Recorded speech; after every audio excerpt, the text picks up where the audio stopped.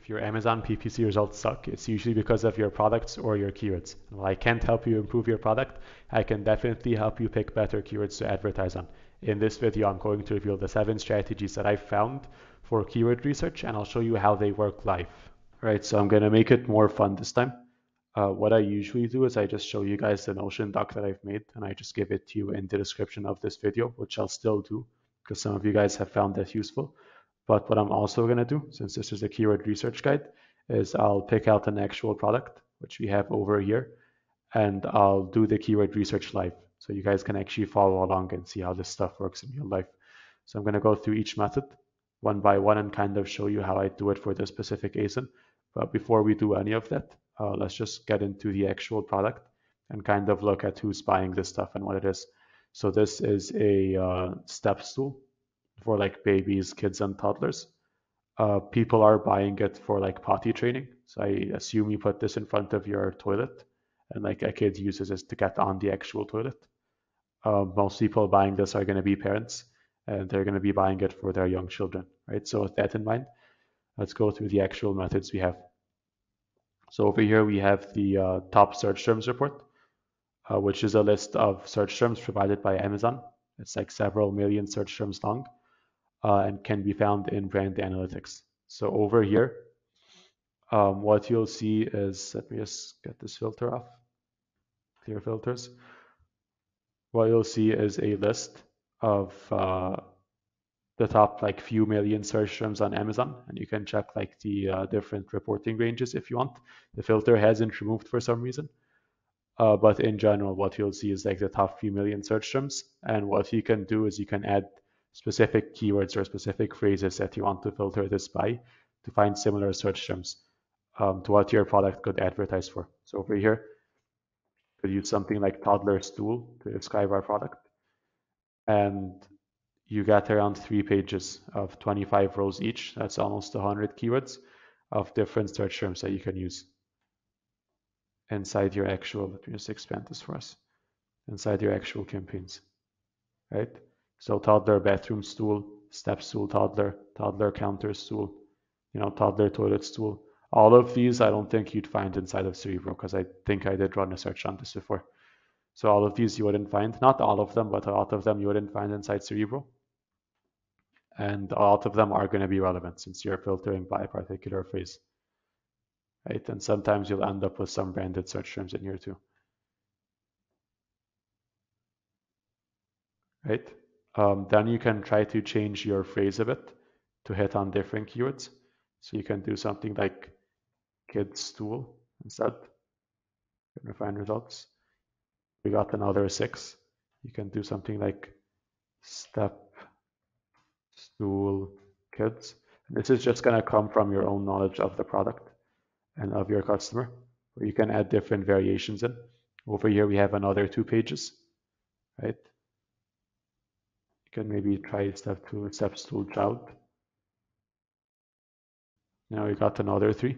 So between all of these different searches, we probably have around 100 plus, right? And a lot of them are going to be relevant. And a cool trick here is you can see the top performing ASINs on each keyword. So you can look at their product title and you can decide if they're relevant for what you're trying to sell, right? And you can also see like their conversion share, their click share, and everything else, and the search frequency rank of the keyword. So the smaller this number is, the higher the search volume on the keyword. So you can kind of prioritize different keywords that way and break up your campaigns. So you can have like super high volume keywords in their own campaigns. Then you can group some of the higher frequency rank keywords into campaigns together. So you can use that to actually organize your campaigns too. This is the first method. The second method is the search query performance report, which is also another keyword list that you're going to find in brand analytics. Let me just move my face over here. It's also another list you're going to find there, but this one is brand and ASIN specific, right? So you can filter either by brand or by ASIN. You're going to get multiple pages. Over here, we're filtering by brand. You're going to get multiple pages of results. So this is almost 1,000 results, right? And a lot of them are going to be relevant, right? A lot of these are going to be relevant. Especially if you run like a 1 or 2 ASIN business, you could just use the brand view, right? If not, you just go into ASIN view That's also probably going to give you a few hundred search terms if your product is big enough, right? And the good thing here is you can actually see the real search volume instead of like the rank. So you can see the actual search volume, and then you can see how you're performing compared to the rest of the category. So you can see, like, for example, you get this percentage of impressions, right? And you get this percentage of clicks. So even though we're getting 13% of impressions, we're getting 75% of clicks, for example, right? But we're getting 0% of the add to cart rate, and 0% of the purchase rate. So you can kind of use the numbers here to figure out pretty much how well you're performing on individual search terms that are most likely going to be relevant to your brand. So over here we have something like green gnome hat, which has nothing to do with the other search terms. So not everything's going to be relevant, but around 70 to 80% of those are going to be reasonably relevant. And you can see how well you perform on them. And based on that, you can decide whether to invest more or less into these search terms, right? And you get like a pretty good number of them. So this is the second method. Most beginner, intermediate, and some advanced others aren't using these two brand analytics lists. Most of them are just using Helium 10 or Jungle Scout. So if you haven't used any of these yet, you're most likely going to find a wealth of keywords in there. So I'd recommend starting here. The third method is reverse ASIN. A lot of you guys already know this one, but essentially what you do is you just go to Cerebro and you find competing ASINs. Let me just pull something out. I'd usually go for a few ASINs, maybe up to 5. But to save us time, I'm just going to pick like one ASIN. So that's maybe this one's relevant. Let's take this one. Right, I'm not sure why this one's taking time to load. Right, so that's still loading, but essentially what we do is we pick out the ASIN. I'm just going to take it from our own product. We pick it out and we throw it in here, and you throw like a few others in. Try doing 2, 3, 4, or 5. You hit get keywords, right? And this should load. Let me see if I can pull this one. Okay, here we go. Let me pull this one in as well. Right, then we go back in.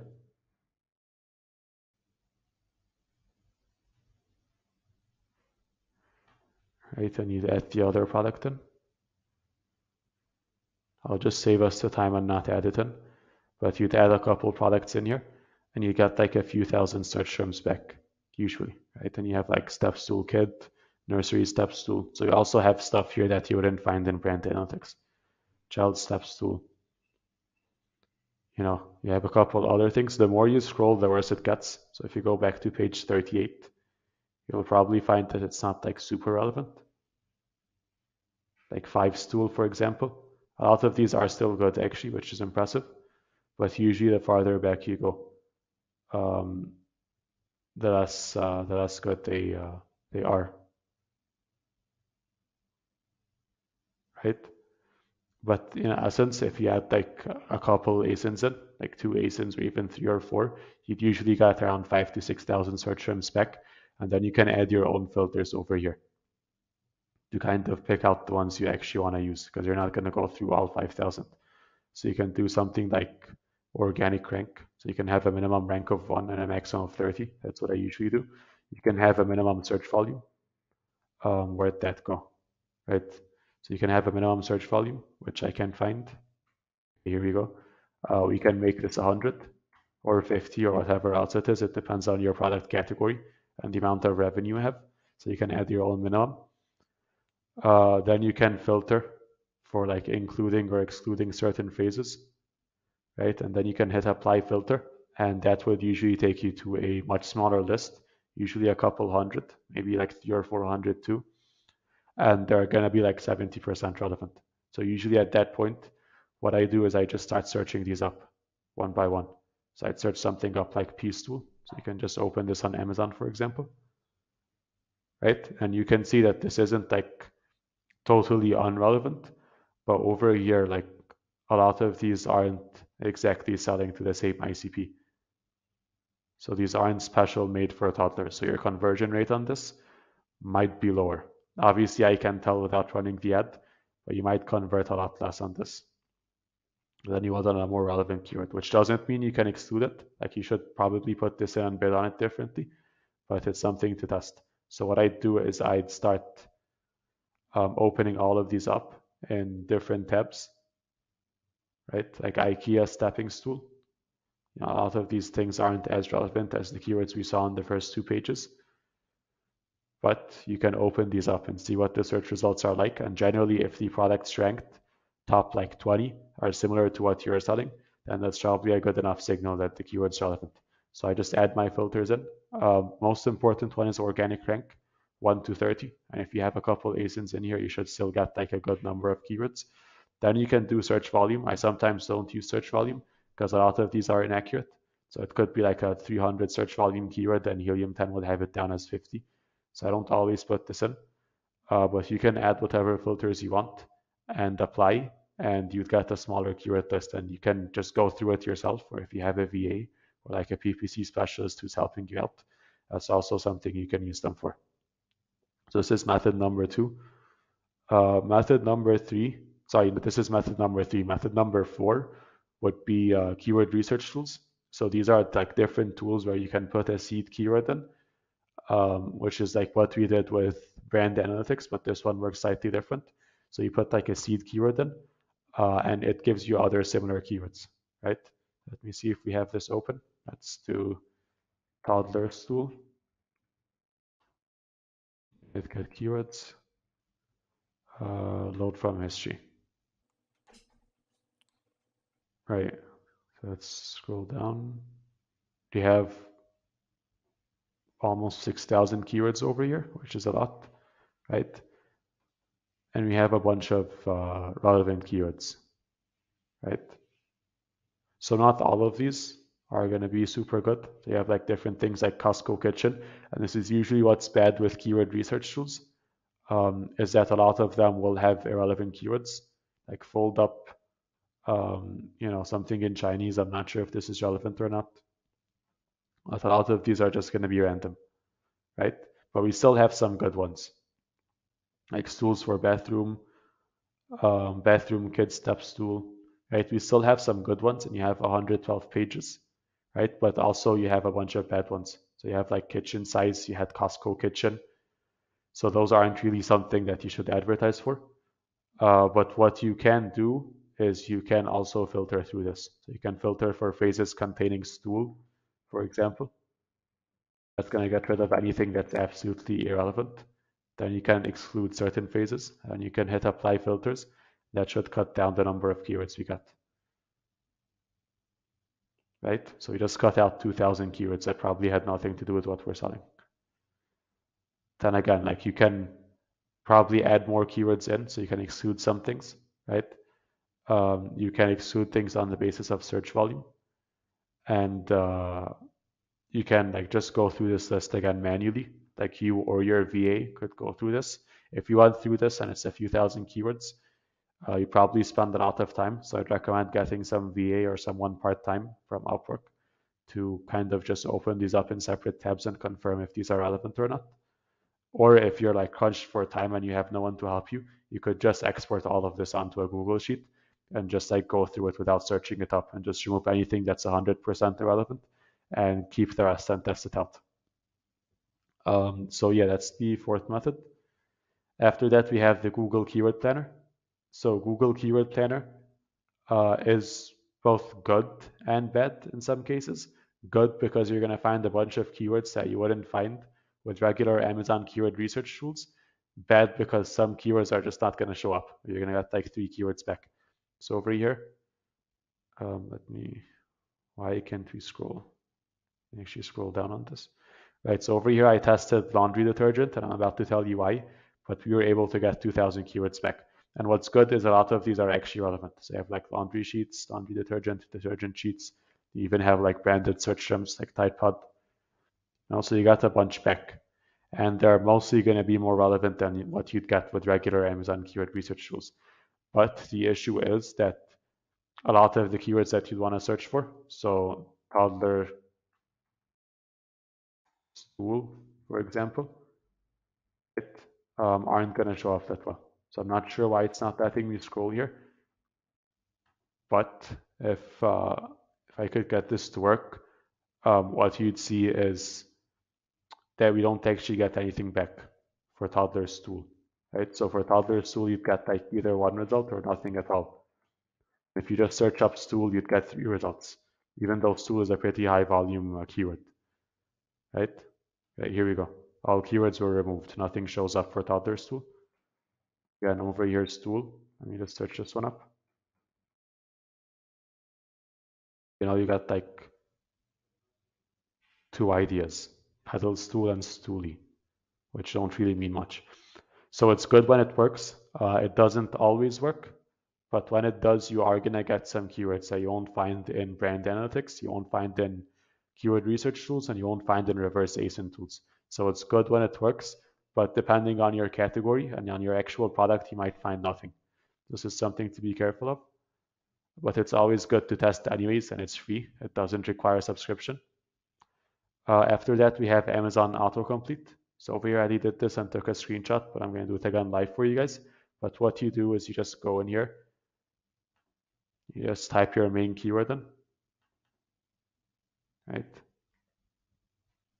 Toddler stool, right? And you got a bunch of suggestions. Toddler stool helper, toddler stool, toddler step stool, toddler stool for toilet, toddler kitchen stool helper, right? Then you can take one of the suggestions and you can try searching it up again, right? And you get even more suggestions. So you can usually get around 10 suggestions per keyword that you put in. So over here, you can just count those. You've got like 1, 2, 3, 4, 5, 6, 7, 8, 9. So 9 suggestions per keyword. Then you can take those suggestions and you can search them up again. So we could search up toddler step stool, for example. And usually most of these suggestions are going to have high search volume, right? Since Amazon's suggesting them based on what customers search for. Usually you are going to get clicks on those keywords. So let's just search up toddler step stool. This one's relevant, so we're going to use it. So over here, you just want to check for the suggestions, right? And you got another 9, right? This could even be more than 9. But yeah, you keep getting more suggestions from the suggestions. So if you follow this like through, you could turn one keyword into like 80, 90, or 100 keywords, right? And then you can search those suggestions up again.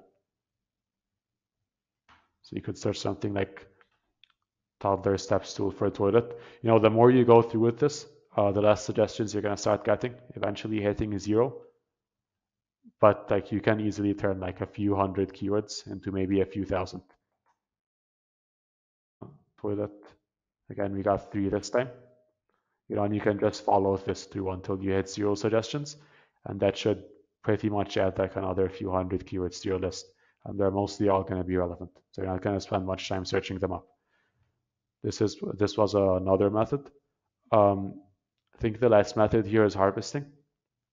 So with harvesting, you're essentially pulling the search term reports from Amazon. So if you're running like bot campaigns, phrase campaigns, or auto campaigns, you're going to show up for a bunch of search terms, right?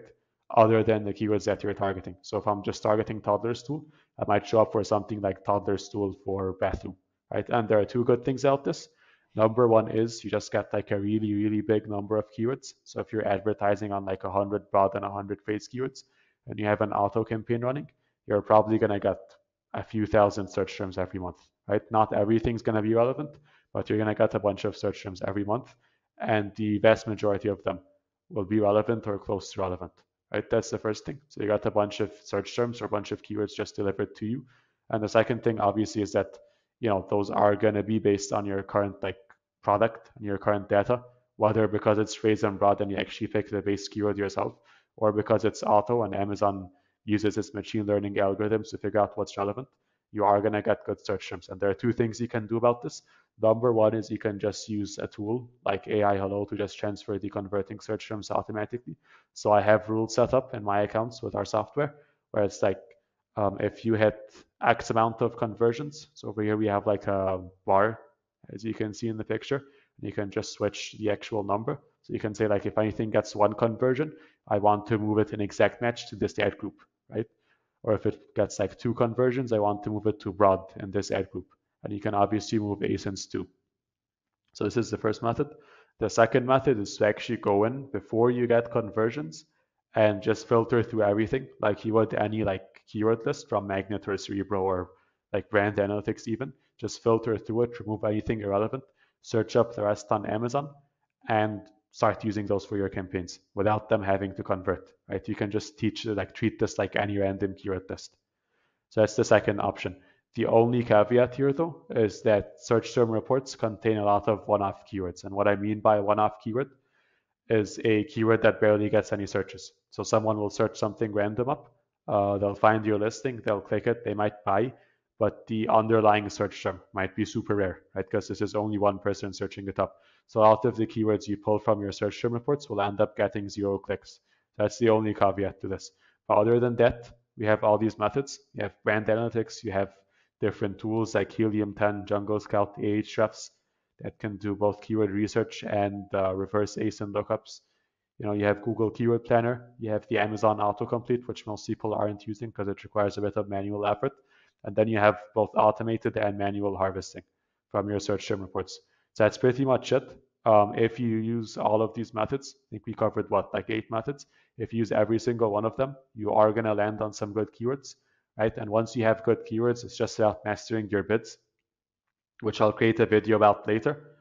But once you've mastered your bids and you have good keywords, pretty much like everything's going to start going well if you have a good product, obviously. That's the other caveat. If you have a good product, all you need are good keywords and good bids. There are a bunch of other things you can run. Like you can talk about campaign structure. You can talk about Amazon DSP, about AMC, about day parting. All of that stuff is the final 5%, which helps you improve your results like slightly.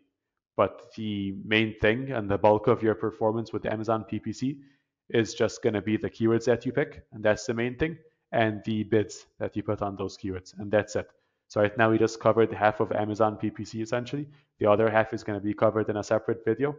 And yeah, I hope you guys found this useful. If you want to use our automated keyword research tools and our automated harvesting, you can check out our website, aihello.com, and book a call. Either me or someone from my team will show up, and we'll be happy to guide you on anything and everything Amazon ads. Thank you so much for watching this video, and I'll see you guys again later.